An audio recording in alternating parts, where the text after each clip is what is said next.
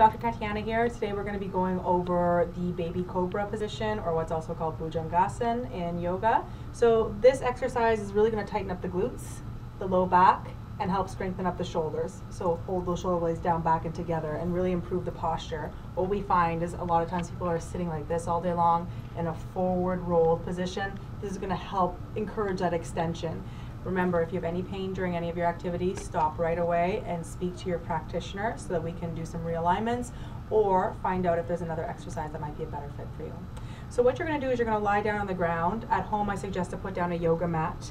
You can even tuck your feet underneath the little lip of the sofa if you need help, or have someone hold down your ankles for this exercise if you find it's too difficult to lift otherwise. So you're going to lie down on your stomach. You're going to be putting your feet together, as close together as you can. You can hook your toes underneath the sofa or underneath someone's hands if they want to hold you down.